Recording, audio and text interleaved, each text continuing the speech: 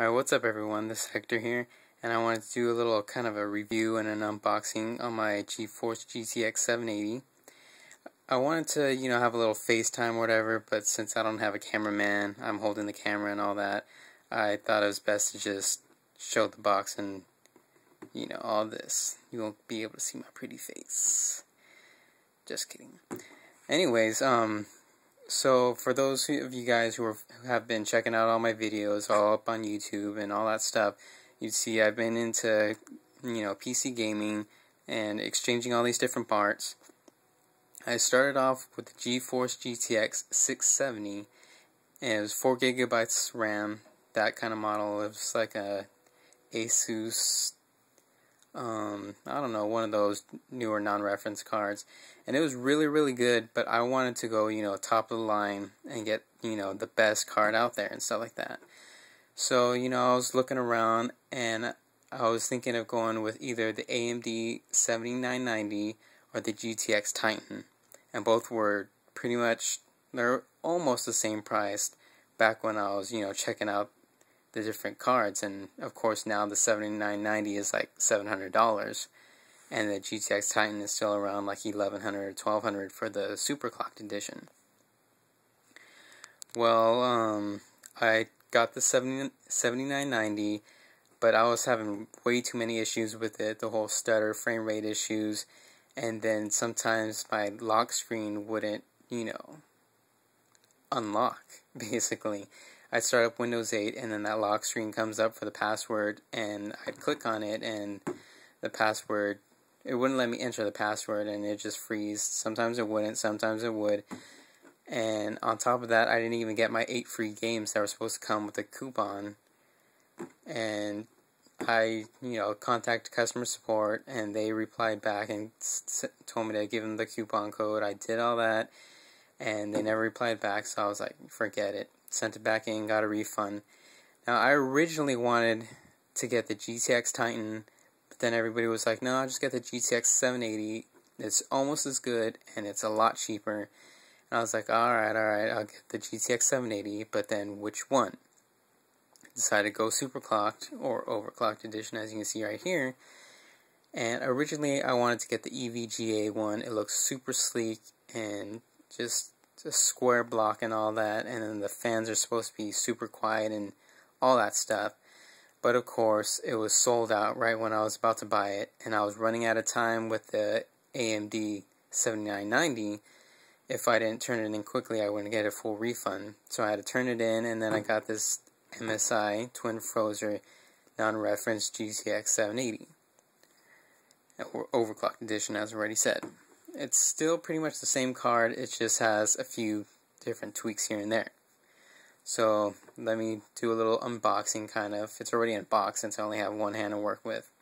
So, I'll just show you.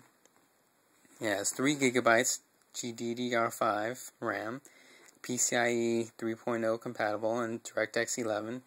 And I do have a PCIe 3.0 slot on my motherboard. I have a Sabertooth 990FX for my, AMD CPU, and Gen 3, Revision 2, all that stuff like that. Okay, well, I only have, a camera phone. I need to get a better camera, so can't exactly focus on here. I'll just kind of read it to you. It says, Twin Frozer Gaming, a graphics card is the single most important element for more FPS, frames per second, not first-person shooter. As gamers, we understand that not just any graphics card will do. That's why we bring you the best of the best. We don't want to bug you with noise and heat, but we do want to give you more performance. With MSI Gaming Series graphics cards, you get just that. Now the MSI GPU comes with this gaming app. It says Easy Tune, Easy Play. Now on here, on the cover, it says there's a gaming mode, an eco mode, and a default mode. It's just this little app, as you see right here. You click the app, this thing pops up, and then you can click one of the 3 buttons for those different modes. But on my gaming app, I guess it's an updated version or whatever, there's an overclock mode, a gaming mode, and a silent fan mode. I think it's just silent mode. The core clock on this, I think it's around, somewhere around the 1000 megahertz mark. But when I click gaming mode, it goes to 1045, and when I click overclock mode, it goes to like 1095, 1090, something like that. And so that's pretty much the clock speed. And then we have, of course, the memory bus, 384 bits, Windows 8 compatible, and it says advanced thermal design, cooler and quieter. MSI's Twin Frozer has been the industry-defining graphics card cooler. The first Twin Frozer kicked off the dual fan trend, and today MSI stays true to its dual fan, dual slot design, where others have to resort to less effective means. For instance, triple slot cooling. Sure, a lot of GPUs have double and triple fans now, and still stick with dual slot designs.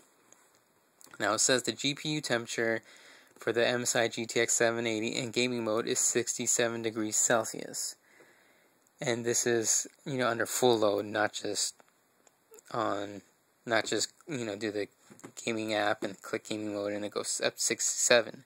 This is when it's actually processing all the stuff. And the noise level in decibels is 25.7 on the default mode. I'm sure it gets a little louder when it's on the gaming mode. And we have military class 4, top quality and stability.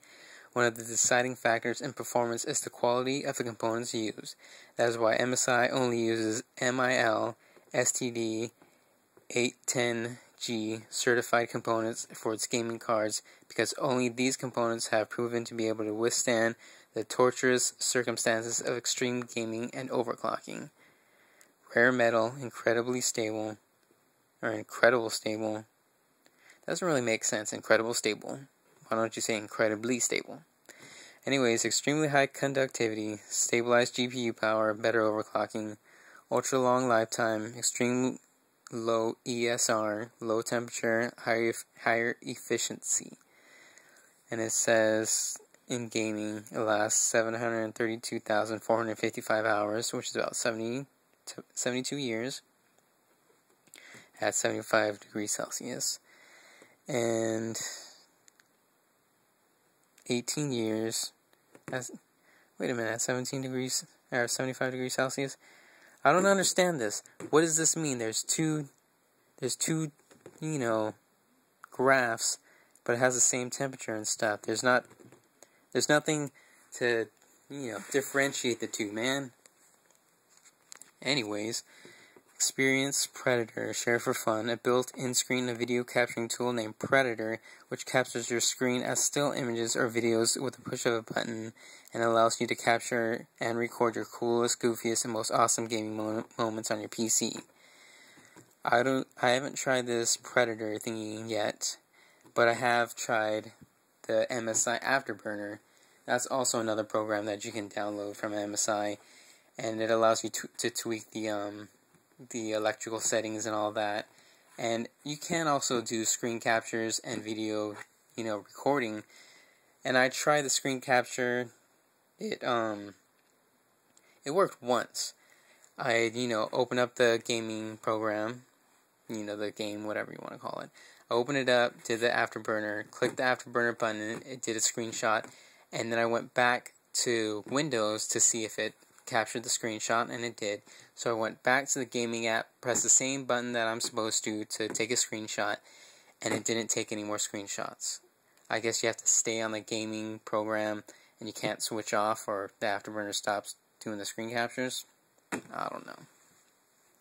Anyways, features 3072 megabytes GDDR5 memory, Nvidia TXAA technology, GPU Boost 2.0, PhysX technology, FXAA technology, adaptive vertical sync, Nvidia Surround, supports for 4 concurrent displays including 2 dual-link DVI, HDMI, and DisplayPort 1.2, Microsoft DirectX 11.1 API, feature level 11, bottom dash the 0, underscore, that's what I was thinking of, Nvidia 3D Vision Ready, Nvidia SLI Ready technology, Nvidia CUDA technology, PCI Express 3.0 support, OpenGL 4.3 support, OpenCL support, Nvidia Shield Ready.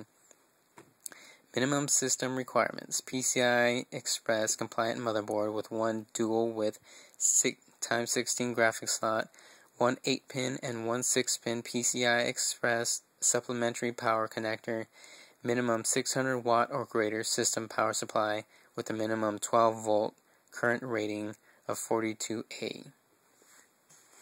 And inside the box is this other box with the cool gamer series or gaming series MSI logo, and this is of course the thing that includes the little accessories. Oh, dang it, I can't do it one-handed.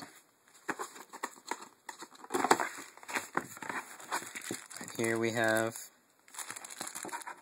6-pin female to 8-pin male power connector, and then these connectors to a 6-pin power connector right there, and a female VGA to male DVI adapter. I actually had one of these. I had to buy one separately when I had the GTX 670, because I do a separate screen sometimes when I'm gaming on the TV. I use a separate screen to do, guides and all that stuff like that. But for some reason, my GTX 780 wasn't reading my second screen through the VGA adapter, and I could have sworn it worked before, and I know it worked on my other GPUs, but I don't know. I have to look into that. And this is the MSI Gaming app version 2. Yeah, see, it's version 2, and it has new buttons, but the box has the old buttons. And then we have the MSI Quick User Guide, and of course the drivers, but you should just go to Nvidia and do your own drivers yourself. Get the latest drivers. Let me stuff all that back in there. And in here would usually be the card, with static bag and all that, but I already got it over here. And this is the big bad boy, the twin frozen fans. And this is just, plastic. It's nothing special. You can see it's pretty thin, and it's got all those big old heat pipes. And over here, got the dual link DVI, the HDMI, and the display port. Can't exactly focus. And up here, 6-pin and 8-pin power connector, as I mentioned earlier. And then you see this big old heat pipe and the big fans. They actually extend over the, the aluminum fins. And that's, kind of why I wanted the EVGA, because it was just straight with the fins and just a straight block. With this one, this is a big monster, And I have a side case fan, and it actually presses up right against this. And I'm a little afraid that it's going to break this card down here. But so far, so good. See, from the top of the card down to the bottom, to the bottom of the actual card, it's 4.5 inches, and then another 1/2 inch for, the card right here. And then lengthwise, from one end to the other, well, let's do it to the longest end, just to be safe for you people with smaller PCs. It is about 10.5 inches. So yeah, you might want to check your cases in case you want to buy this sucker. That's pretty much, all I have to show you, but I have a little bit more to say. When I was picking all these graphics cards, people were all saying, if you're just going to do 1080p gaming, you don't really even need a GTX 780. You can probably stick with the 600 series or just get a 770. I've tried this GTX 780 on several games, and it does max out a lot of games, but it cannot max out some of the higher end games like Metro 2033 and Metro Last Light. And so some people would kind of consider those almost next gen games, at least Metro Last Light, not really Metro 2033, and I wanted to get a card to prepare for the next gen games.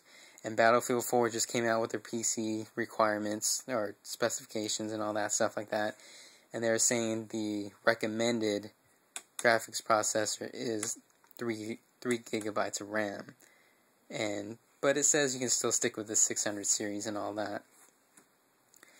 And I was working on Splinter Cell Blacklist recently, and it did do all the settings on Ultra, because I did use GeForce Experience at first to do the optimizer tool, but then I was tinkering around, all myself to see how much it can max out, and that's what I was doing on Metro Last Light.